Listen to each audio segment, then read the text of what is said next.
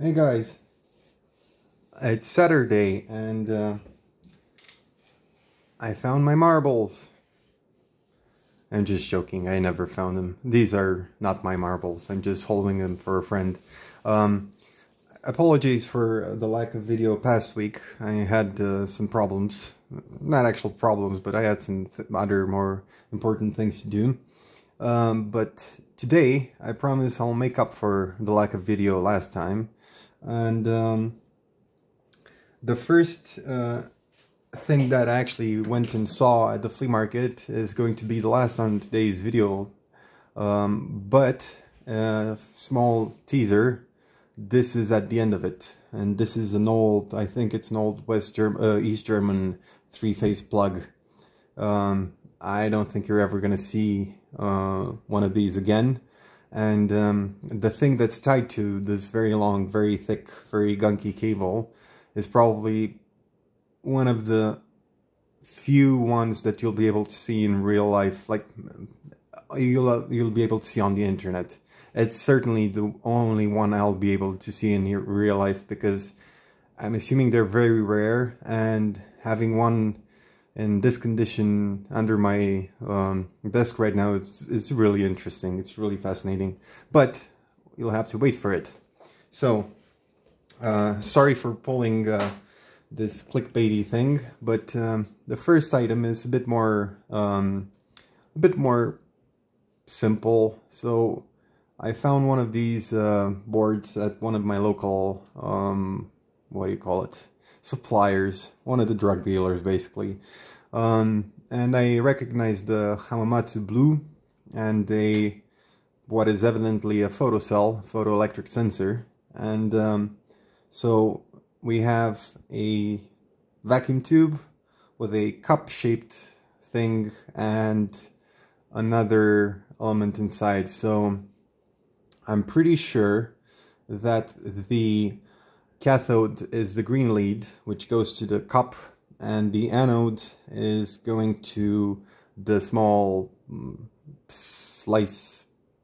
Basically, it's half a disc element inside. So these are photoelectric sensors from Hamamatsu. This is the R727, and they're pretty sensitive for UV and visible. I'm not entirely sure which one it is. It seems to be the antimony cesium photocathode material, and it's apparently going, it can work up to 100 volts.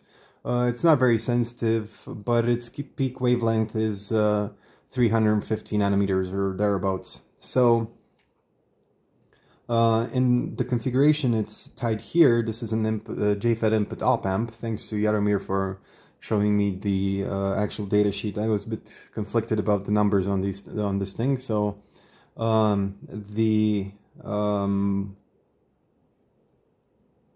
think I have it wired incorrectly here, but it had a bit more, it had a longer leads, and it actually had these two, the red and green leads, and I switched things around a bit. And so basically it's got a 500 meg resistor and a 20 picofarad capacitor, and the feedback of basically an inverting operational amplifier.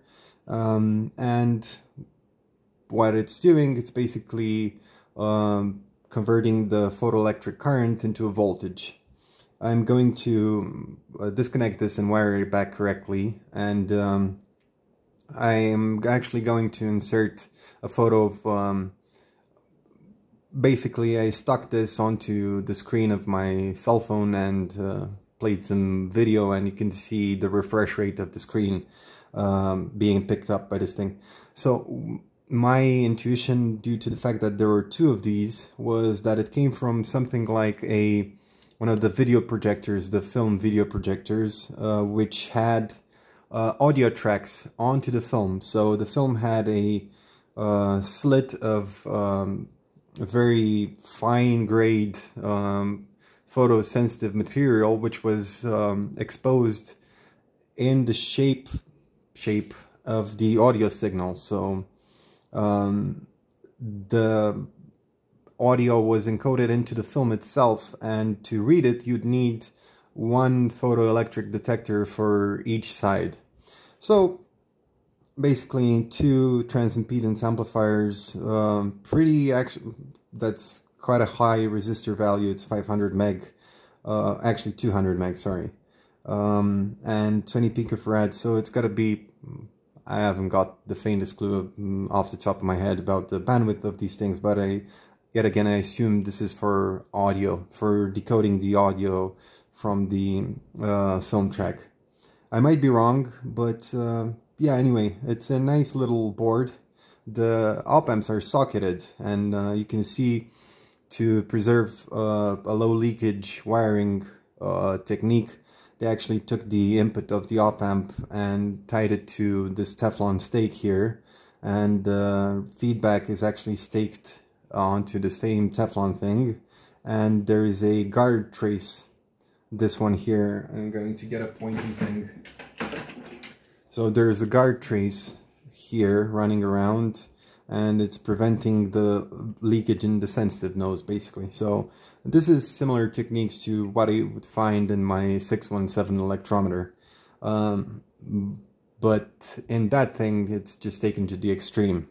Okay, so I'm going to insert a photo of the thing I captured. I don't have any real way of getting complete darkness for this thing, and just pulsing it with something very fast and seeing the response time of this thing. But as you might remember, this isn't the first high optical gainish thing I've seen, like sensitive optical detector I found. I found this thing a while back, and I talked about it in a previous video, and these are basically kind of the same thing, only one of them is silicon and one of them is a vacuum tube device. Funnily enough, they actually work kind of in the same way, only that this relies on charge carriers in silicon and this one relies on electrons in a vacuum. So yeah, that's the first item of the day. It's not very interesting, but these photodetectors are really cute. I always loved Hamamatsu's glass blowing, and yeah, it's just very pretty. And apparently, so my friend Giga Becquerel said that it might be some of the tubes in these series actually have gold anodes or cathodes. I'm not entirely sure. So yeah, I'm going also to link the datasheet for this thing in the description if you're interested. Yeah, so enough about this thing. Let's go to the next item. Alright, so apologies. Some of you might already know that this isn't the full thing. I have no idea what the full thing was, and I didn't want to talk out of my own butt for too long. But this is the one thing that I know and I'm confident enough to share.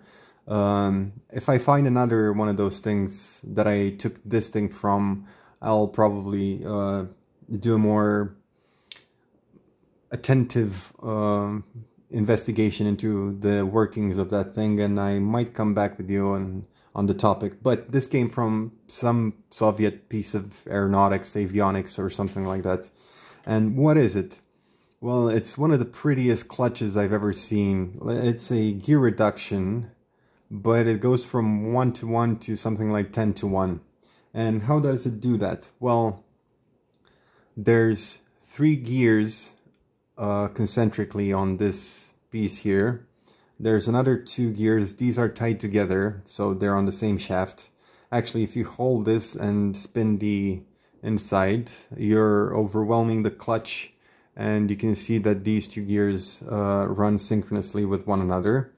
And there's a slight difference between the number of teeth on this gear, the number of teeth on this gear, and the number of teeth on these 2 gears.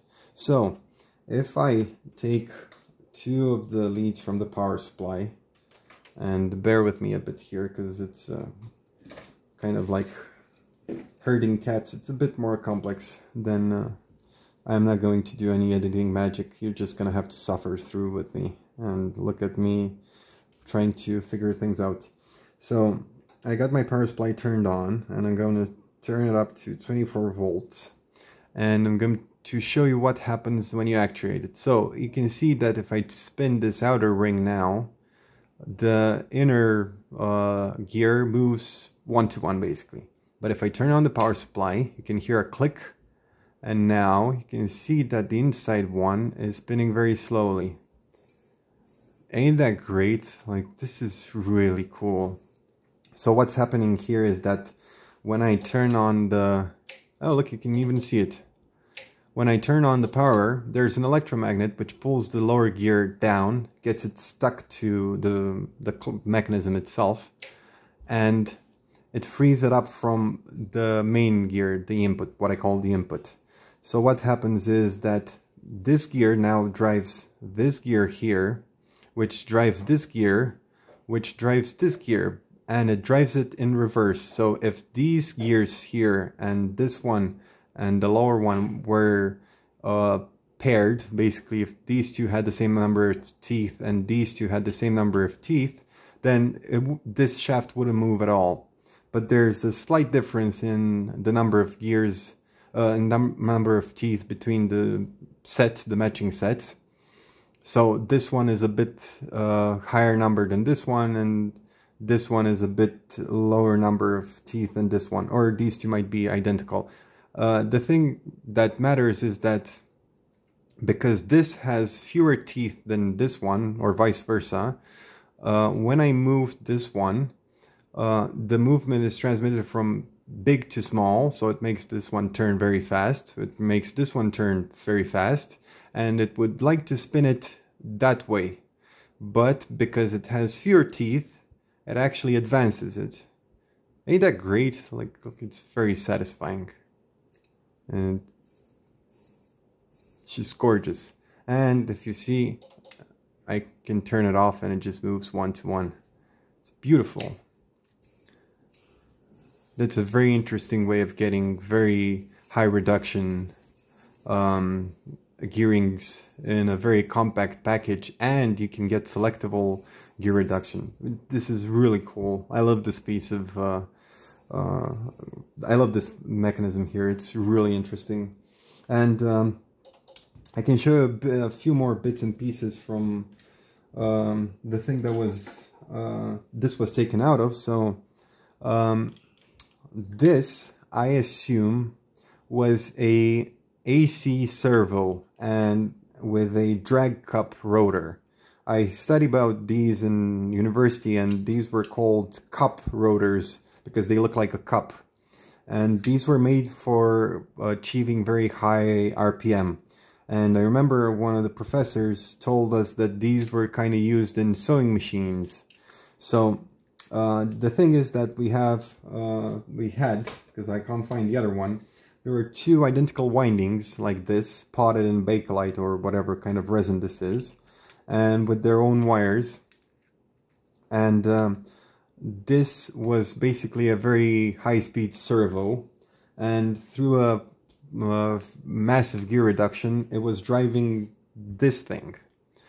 And you could select the gear reduction yet again once more through this thing, and the drive would end up in this thing, which I think is a synchro solver or something like that. So there's 2 brushes, 2 spaces for a brush to collect a voltage from the winding there. I can't take this out because there's a pin in here which I haven't got the tools to remove. But if you apply a 3-phase electrical signal to these wires and then you spin this around, you would get a phase shifted sine wave with a phase shift proportional to the degrees you rotate it by. So I think that's a synchro solver or something like that. I'm not entirely sure what it is, but you can see there's windings. This is very similar to the winding I showed you earlier. They're all built in the same style, with being potted in that material, and you can sort of kind of see the Yeah, you can barely see it there. The core, so the ferromagnetic core. So, as I said, apologies, I took it apart, the curiosity got the best of me and I didn't feel like filming it. But if I find another one, and trust me, I'm going to do my best to find another one of these, I'm going to try to drive the servo, drive this winding, and see what it was used for. My assumption, due to the construction of this thing and the amount of painstaking care that went to it, was that it was some sort of military something. You can see individually handwritten things. Yeah, just amazing effort. And these are extremely complex parts. I'm not sure if these were done on CNC machines or anything like that. They seem to be too old for that, but they're very, very nice. Oh, and this is a very particular kind of wire. It's Teflon insulated wire, and it's very flexible, and it's extremely good for high temperature environments or corrosive environments or stuff like that. This is super nice cable. It's very good for any application where you need a very robust cable that will last a lifetime. So the dielectric on this, the insulator on this, will not degrade over time at all. Right, so you can see why I keep telling you that I lose my marbles. So yeah, give me a second and I'll try and get you the third and fourth item. Oh, but yeah, so these were the two windings, and the rotor was like this, and it's probably some sort of a dual winding servo, AC servo motor. I have no idea. I've never seen any sort of electric machine like this, electric motor. And it was, yet again, individually serialized, numbered, stamped, and matched, and there were timing marks on the entire mechanism, and yeah, enormous amounts of work went into that. Okay, let me go and get the next item. I think I'll just going to show you one because it's self-explanatory. Be right back. All right, so you know I like VFDs. Everybody loves VFDs, right? So what is this thing? Well, it's just a calculator, but it's got a printer. And if you've seen the shorts, one of the shorts I published recently, you're gonna see that I actually took some slow-mo video of this printer thing. These were very common before the advent of thermal printers. And the mechanism is just great. So it has a DC motor that drives the whole carriage thingy, and it has a wheel with the characters here that just get pushed out and smacked into the paper. I don't have any paper to demonstrate it again, but if we take the power supply and turn it back down to something more reasonable, I assume this was going to be around 6 to 9 volts, and I'm putting it before the bridge rectifier because I don't care about polarity or anything. And you can see we have a digit. I have actually multiple digits on the display. So if I hit, you can see I can do operations, and it will do math basically. And if I crank the current limit a bit higher, actually, so it won't go tripping the basically it won't go tripping the power supply current protection. And if we hit print, ain't that the cutest little mechanism? It's exactly like one of those IBM ball typewriters that had a ball that would smack in the correct position on the paper, actually on the indigo paper, on the transfer paper, and imprint the letter. But instead of having a ball which can spin in 2 axes, it just has one freedom of rotation basically. And it's really, really cute. And I love the look on the thing, and it's just in such of a hurry to get it printed. And yeah, and it hit error because it tripped the power supply. I'm not entirely sure exactly what the current limit should be on this thing, but it's It's really interesting. So let's take a bit of a closer look at the thing. So box standard mains transformer. Somebody's been in here before, and yeah, there was probably a fuse around here or something like that. I don't know. Bridge rectifier, a couple of filtering capacitors, and this is the inverter stage for the high voltage-ish for the VFD. It only runs at around 30 something volts. And then there's this chipset, which is the only piece of complex silicon in the entire thing, which drives both the VFD and the printer. Now, because I have two of these, I don't feel that bad about unceremoniously destroying this entire mechanism for you on camera and showing it to you. If you wish, we can proceed that way. Leave your answer in the comments and I'll read it and see where... Of course I'm kidding. I'm gonna take this apart. I know you can't wait to see it. So, first of all, let's make sure that we're not missing anything behind this. Oh, this PCB is just the membrane keypad and there's a few switches. There's nothing interesting underneath there, I promise. We have another one here. And that's it. Just two screws holding this thing together. And I was correct, there's only one piece of silicon underneath the whole thing. And the printer is a Epson thing. It's licensed by Psycho Epson Corporation in Hong Kong, etc, etc.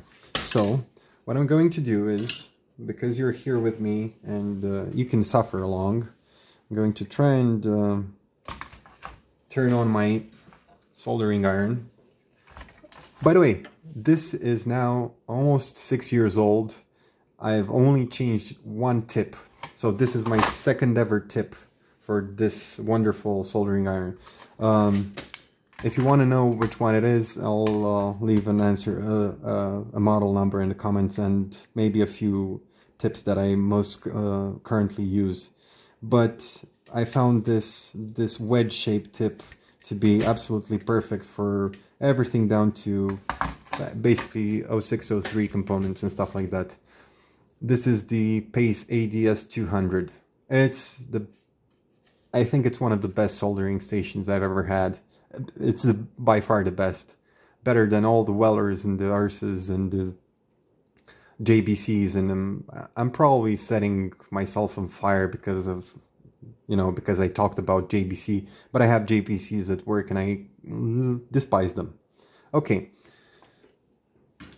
Holy wars regarding soldering irons set aside, so let's take a closer look.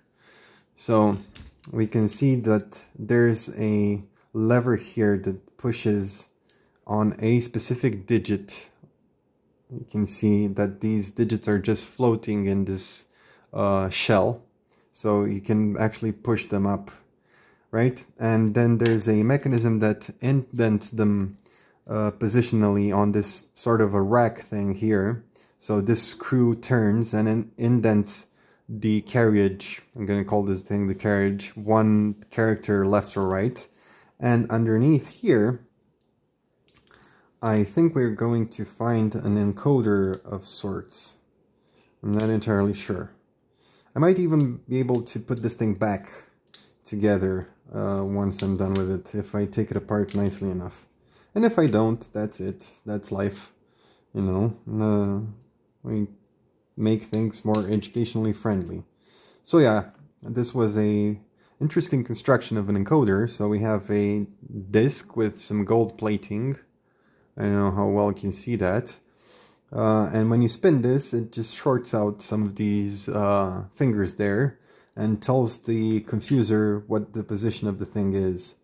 What I don't know is how it actuates the, the thing that pushes the character out. I think it just, let's see. Okay, let's take it apart a bit further and see what's going on.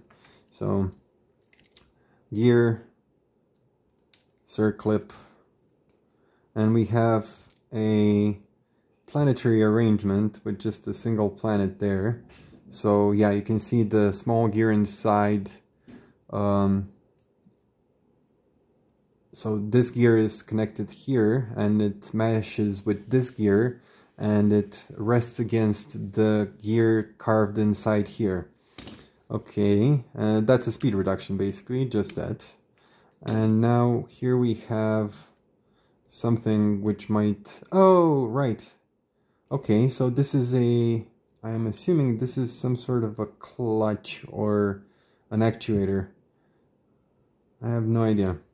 It's pretty complex actually, if you think about it. So this is a coil, which I think just...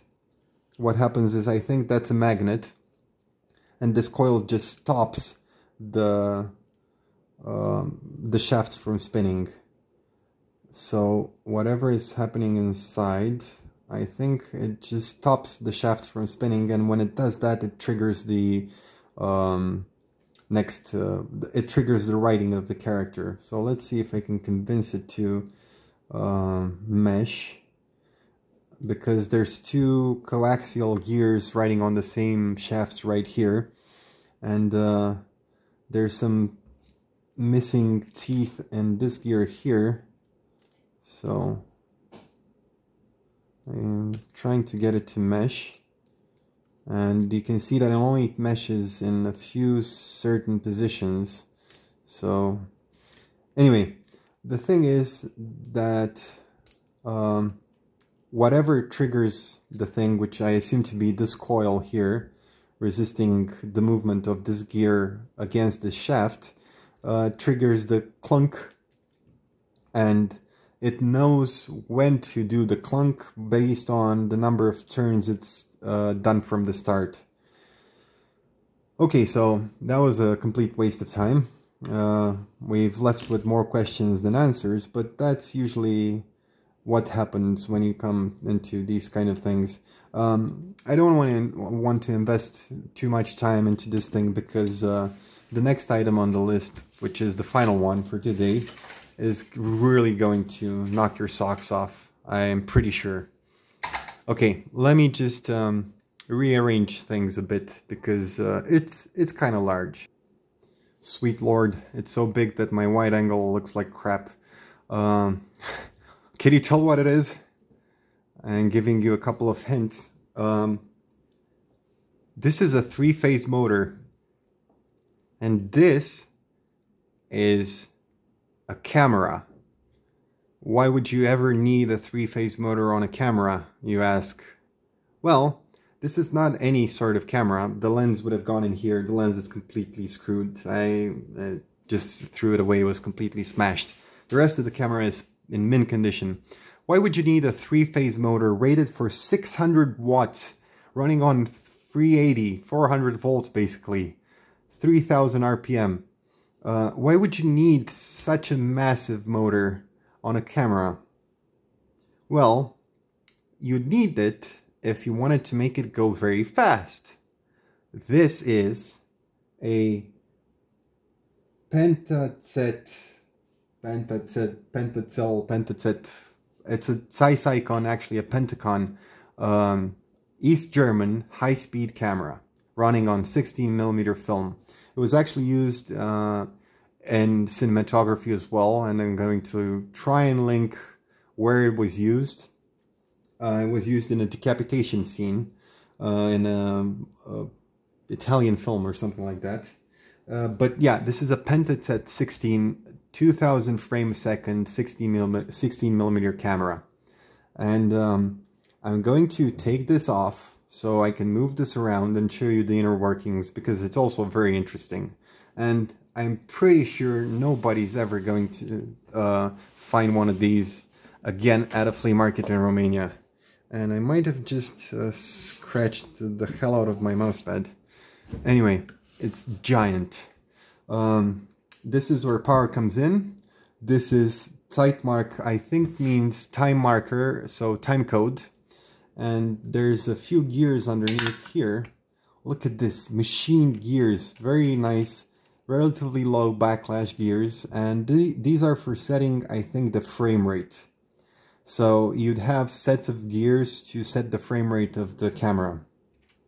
because these are both marked 1000. So, and assuming that there are gear sets for the higher speeds, this camera was capable of actually shooting up to 4000 frames a second. So it would make one of those 16mm film rolls go by in quite a hurry. And you can see on the motor plate, let me just zoom in a bit. Okay. 220, 380, so this is Y delta wiring, 3-phase motor. It's made by Juncker & Co. in Berlin. 0.6, I'm not sure how clear you're gonna see, yeah, 600 watts, and 2850 or 2950 RPM. This is an asynchronous motor, and I know that because it says 2950 RPM. Asynchronous motors always have a parameter called slip. Slip is basically the difference between the RPM of the rotor and the frequency of the mains that you put into it. It's more complicated than that because it depends on the number of poles a motor has, but for a single pole pair motor, slip is basically the difference between the RPM and the frequency. So this is a single pole pair motor due to the fact that at 50 Hertz you can only get to up to this number, about 3000 revolutions a minute. If you go higher pole pairs, it will have for 2 pole pairs, then quarter for it would have for 2 pole pairs, then quarter for 4 pole pairs, etc., etc. So this number would go down, down, down, down, increasingly getting smaller by 2 every time you add another pair of poles. What do you need to get higher RPM than this? You need more frequency. I'm going to insert the formula in here. And yeah, holy crap. And it says that it can run for 1 minute maximum every 10 minutes. That was the standard before. So you can tell this motor is pretty worked up if it has to drive a very high-speed camera. Okay, so I'm going to zoom out just a tad. I'm going to pause while I take this monstrous thing off. Oh, let's have a look at the... Let's try and have a look at the connections in here. Give me just a second until I figure out how to take this box off. Alright, so I did that almost for nothing because you can see the... You can barely see the windings here, but this is a Y connection. So you can see one end of all the windings is tied together and the other ends are connected here. If these were going parallel, so one winding, sorry, like this, so one winding going into the next one, it would have been a delta or triangle configuration of wiring. So depending on the electricity service you have, either 220 3-phase or 380 3-phase, you'd need to run this in either a Y or a delta configuration to match the voltage.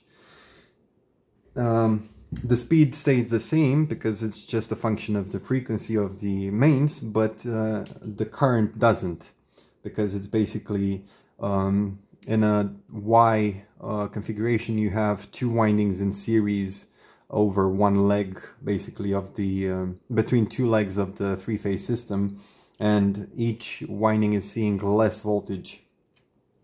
The power of the motor also goes down by the so it goes down by 9 times if you run it at lower voltage, if I'm correct. I might be wrong. So the voltage on each leg would be... I'm babbling, sorry. I'll insert the page on the asynchronous motor from Wikipedia and we can address that there. I don't really remember that much about asynchronous machines from university, but suffice it to say, if you power a motor that's rated for 380 volts off of 220, you're going to... actually, if you power a motor that's configured to run in a Y from a wrong voltage or in a delta from the wrong voltage, you either get almost no power or you get a smoking motor. Okay, that was enough of me failing miserably to remember how electric motors worked in university. Let me take this off, and I'm going to show you a bit of the insides. It's going to be much lighter. Right, so I took the liberty of taking the screws out.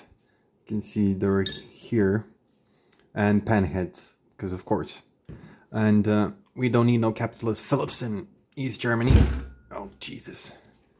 So you can see just a big gear and some really nice bearings actually for such a big motor. I'm gonna set this down carefully. Jesus Christ. And we can take a look at this lovely package in here.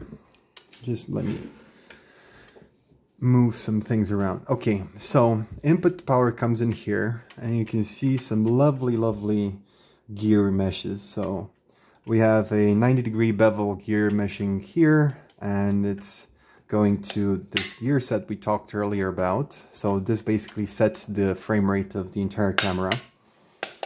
Everything is just so thick. Look at the thickness of this cast block here. Like, they weren't messing about. And Jesus Christ. It's Germans, right? And so it comes in here, it goes out here where it meets another 90-degree bevel, and then it goes to these two gears and to this thing here, and then it goes up. And what's behind here, that's no surprise, it's the film transport. So you can see the beautiful logo, Pentazet 16, and this is the viewfinder. It has a shutter, so in order to open it up you have to press on this thing. I think that's to not get any light into the camera while you have film inside. So nice, chunky, very lovely feeling, and the hammerite paint on this thing is just gorgeous. The thing is completely mint condition. Apart from a few nicks, there's nothing wrong with it. It's beautiful. I think this is a range finder or a focus finder. It's more like a composition aid. I have no idea what it's used for. It's like a gun sight. And you can change up to, depending on where you focus, I think it's something to do with the parallax error. I think it's for in case you don't have this. Speaking of this, this comes off and is just a 90-degree angle finder, whatever you want to call it. Right? Beautiful. You can have diopter adjustment, but it's a bit stiff. I think you need some grease on it or something like that. And you can see there's another lens in here, and if we open this up, there's some ball detents that I hope not to lose, because this thing was, yeah, there's 3 ball detents in here. So I'm going to make sure that these ball bearings don't fly away. Just a second, I need my hemostats. Oh, thank you to the kind person who reminded me that these are actually called hemostats. I forgot about their actual term. Yet again, if you're doing anything and you don't have a pair of these, what are you doing? Okay, so yet again, extremely thick cast. I think this might be, it's not cast iron because that would be too heavy, but it's something like cast aluminum or something like that. So this is the lens mount here. It's some sort of a small lens system, I am not entirely sure. This is, one of these is the take-up spool, and one of them is the feeder spool. I'm not entirely sure which is which. But the idea is that the film would get wound through here over this capstan or drive wheel or whatever you call it in here, and there's a mechanism that latches this thing open so you can wind the film, but it's not really working as it should, and it's a bit less clickety-clackety. It should stay latched in a position like this so you could feed the film easily through here. This is the shutter block, and then we would get wound through here and put on the take-up spool. When the thing is running, these things are whizzing by at thousands of frames a second, as I said, 2000 frames a second, and you can see that the viewfinder actually looks through here. So if you have a piece of film inside, you cannot see through the camera. It's not one of those things that where like the reflexes that had the mirror and it shot off the image to, so as long as the film wasn't exposing, you could see the image. So this isn't the case here. This is fully all the time. As long as there's film inside, you can't shoot through it. So that's why there's probably this. It's more like a composition aid focus finder. I have no idea. Anyway, yeah, and if we turn it to the side this way, Jesus Christ, this is heavy. We can see the shutter, and the shutter works very interestingly. There's a, I think, a multifaceted prism, which just, I'm not going to take this apart, it's too gorgeous, but I assume that there's just a prism which, in the case that the image isn't perfectly, like the optical path isn't perfectly straight through, there's going to be no image through it. Oh, by the way, I tried hooking up my power drill to the end of the electric motor because it has one of the cranks. You can crank it, hand crank it for very slow footage. Yeah, that was scary. So my drill tops out at around 20-something 100 RPM. Yeah, no, I'm not gonna do that. It's just, holy crap! Imagine this whizzing around at nigh on 3000 RPM. These things are actually going even faster than that, because it's a speed increase from here to here. So, holy crap! Imagine that. And the last thing I want to try and figure is this time code generator. Zeit means time in German, and mark should mean mark. I want to see how exactly this thing works, because it's related to this tubular thing here. It's totally tubular, man. Oh, and this is a clutch, I think. Yeah, this is a clutch that can slip, so it's not always engaged. See?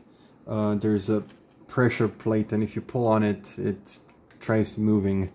Anyway, lots of...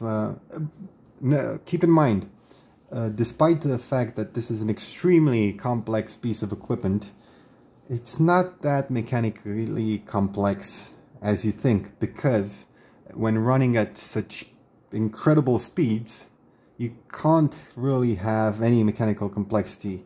So you can't have mechanisms that shuttle back and forth, because they would just destroy themselves. Another way that people would use to make high-speed cameras was to have a mirror set of film wound on basically a circular surface, and then you'd have a mirror projecting an image scanned over across that film. And that's how you got very high-speed cameras in the past, before the Phantoms, basically. Okay, give me a few seconds and I'll try and see if I can take this out. I think somebody's been in here, tried to take this out before me. The screws were pretty loose, and yeah. I'm not sure, is this cast iron? No, it's got to be something like aluminium or magnesium or something. Be right back.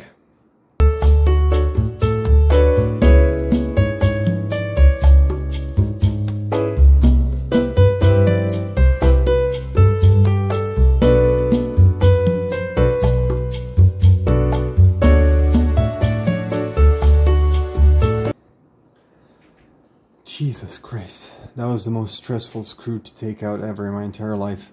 These aren't long for this world. Okay, let's see what's inside here, shall we? Right, so... there's a prism there. I don't know if you can see it, yeah. and it's heading into here. This might be some sort of an optical detector. Let's try and destroy it beyond repair. Like, who's going to make a timecode thing for this? Oh yeah, you can see there's a small optical window there, which matches perfectly to this thing here. And it's probably something optical detector, some sort of optical detector. I'm going to desolder these wires and try and work at it a bit more carefully so as to not destroy it. And then I'm going to solder them back when I put it back together. Be right back. Right, so we're left with this. And I'm not entirely sure if you can see in those holes, but those are some set screws. And this one's too big, but this one might be just what the doctor ordered. To take out these screws here and try and remove that cap. And I think it's working. Jesus. Okay, I can't focus enough to do this and talk to you guys, so you're just gonna have to give me 1 second. Jesus Christ, I hope they don't see the chips. I didn't drill out any set screws. That was just minor illusion. So Jesus, what do we have here? Well, let's see. That's some sort of tube, I think. Looks like there might be mercury inside of it. Shiny bit there. Do you remember when I just told you that sometimes things just give you more questions than answers? Well, this one gave me a broken screwdriver, for Christ's sake. Look at this. Can you see it? It's wallered out nice and proper. Okay, there is apparently one more set screw around here. I hope this one will just willingly submit. And it did. If I can just keep it intact while I'm unscrewing it. So how's your guys' day been? It's kind of been rainy here for the past few weeks. Oh, it moved. It did. It moved. And slowly. What in God's name is this thing? It's a Pressler PL32-17. I have no idea what this thing is. It can be unscrewed and disconnected like this. And it's socketed, wherever it might be. Jesus Christ, you're going to see the first Pressler vacuum tube blow up on YouTube live. I don't know what this thing is. It's some sort of optical detector, so sort of like the Hamamatsu thing we saw previously. There's another set screw here. Jesus Christ, they loved their set screws, didn't they? Remember when Monarch put set screws underneath set screws in lathes? Yeah, this reminds me of that. Okay, so I'm not sure if this thing is going to pop out. Oh. Stupid me. There's a circlip back here. And it might not pop out because of the solder, but sure, I'm going to try. Oh, finally. Jesus. What the hell is this thing?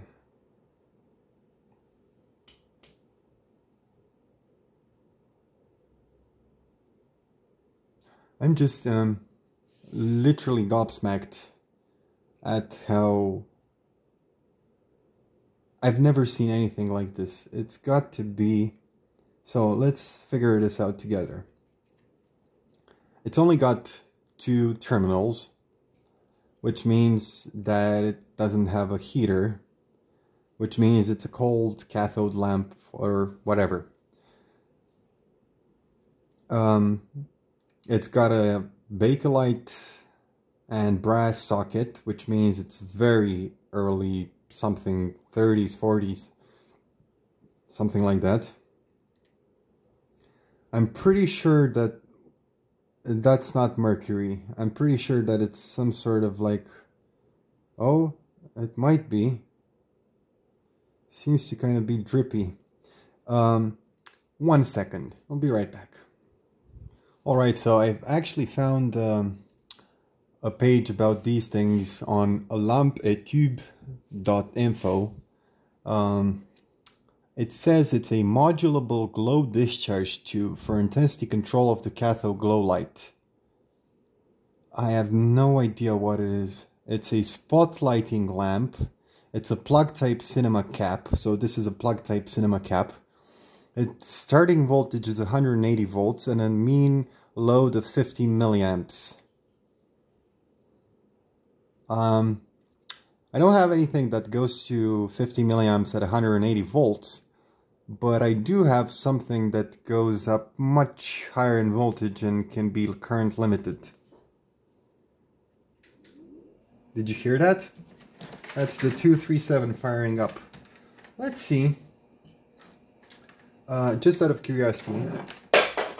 Jesus. Sorry for the impromptu style of these videos. I think some of you actually like them like this. I've never gotten any complaints about the production values. And honestly, I don't feel like investing a lot more money into this hobby. I'd rather just have cool things to show you every day rather than just have something very expensive to show from time to time. Well, you understand, not every day, but from time to time, weekly. So I'm going to actually do something very stupid because a source meter unit isn't designed for anything like this. Now I'm going to hit operate. I'm going to set a compliance to 10 milliamps, which is the maximum. Operate, and I'm going to slowly increase the voltage from 10 by 10 volts until we see what happens. So 20 volts, 30 volts, 50, 60, 70, 80, 90. Don't do this at home, kids. Oh, and I'm also going to turn off the light so you can see what's going on. 110. We need to go up another range.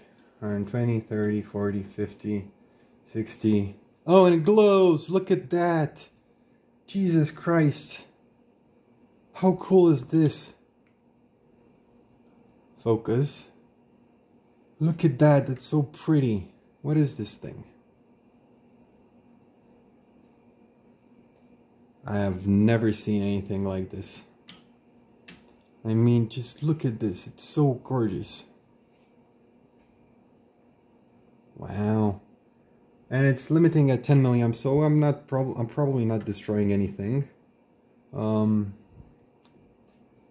Weird.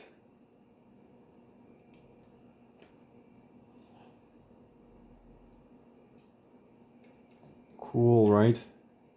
I've locked the exposure so we can look at some of the features of this thing. So there's a definite glow discharge in there. And yeah, I don't know what this thing is, but it's beautiful. I have no idea how it could create any time code or anything like that. I'm just gonna turn it down a bit. Oh, yeah, now that, see, that's more reasonable. So I've once you start it, I think it needs to be ballasted. So once you've started it, now it seems to be doing something. And yeah, it's got a very pretty discharge, and I'm looking at the current that the source meter is sourcing into this thing, and I can see the current is actually fluctuating when I put my hand over it, when I darken it. So if I increase the emission current a bit, actually the voltage is too high now, and then just go volt by volt. Oh, it went out. Sorry. It might be the wrong polarity. Let's try it the other way around. Here's the non-scripted part of the interview. Oh, and you can see, I think you can see that it's getting foggy. I think those are indeed mercury things on the tube itself. So 140, 50, 80. Oh yeah. Now it's making a bit more sense. So I'm completely lost for anything. I have no idea what this thing does. I've never been so completely gobsmacked about anything in my entire life, and can you see how stupid I am? Luckily this thing is ground, so I'm very far away from... Jesus Christ, I should do an entire video about this thing, characterizing it and seeing its specific emission something. I would love to have a spectrometer and see exactly what the what do you call it, what the spectral response of this thing is. I'm looking and trying to figure out if I actually got it at the correct polarity. I have no idea. Any ideas, guys? Have you ever seen something like that before?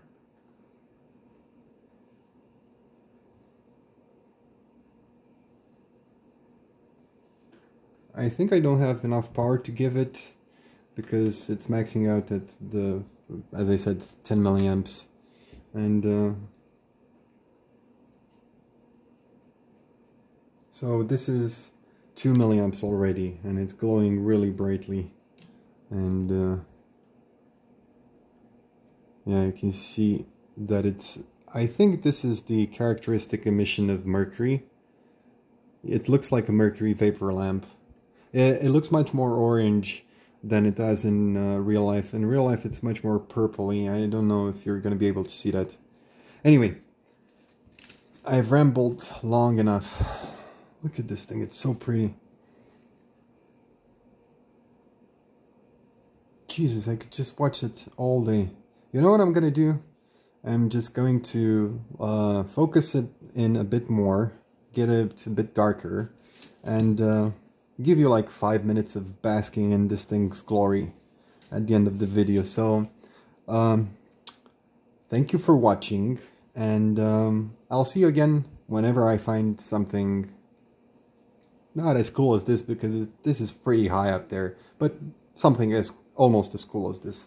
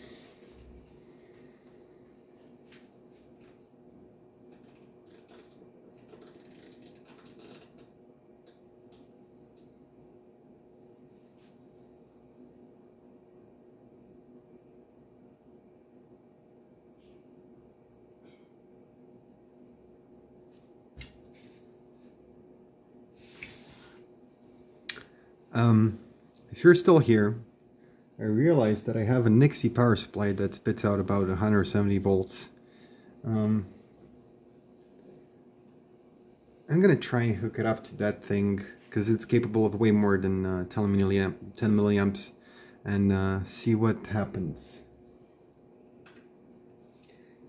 Just a second. This is so far beyond into not even worth trying to edit now, because I'm just gonna leave it as is.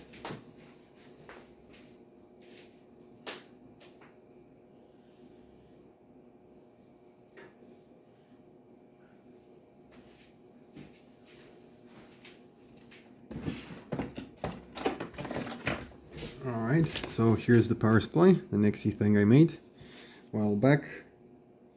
And I'm just gonna find some alligator clips, stuff like that.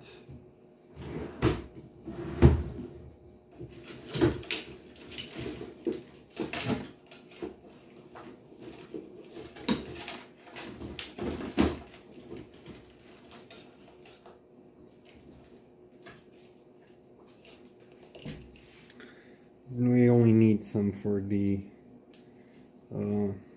basically for the high voltage side, because the low voltage side I already have some banana jacks inside in the power supply, so I'm gonna stick one of these things here. No, go away. No. And I'm gonna stick the other one here. And actually, I can't really remember. I think it wanted like 5 volts. And it's turned on. Let's turn it up first. And let's see what happens with this. Wish me luck.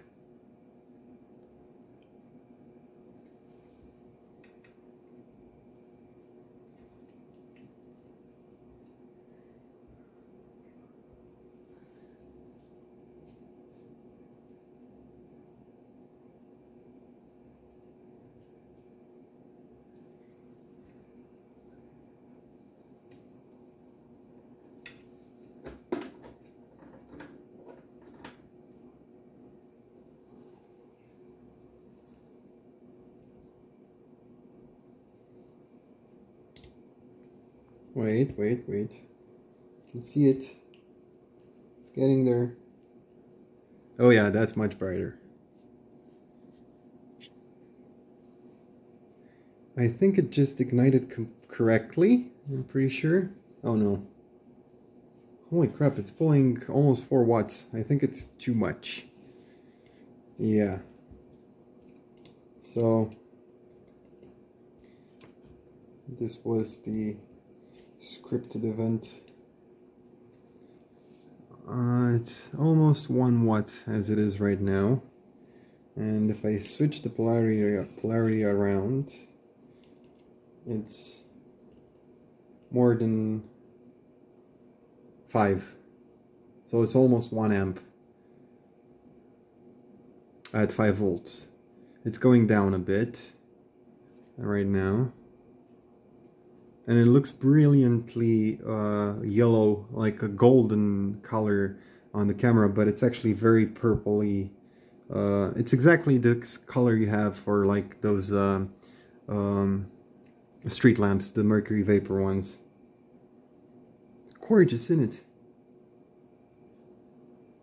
Okay, this video is going to be over an hour. I should stop by now, you know? Look at that for a few minutes, for a few seconds actually.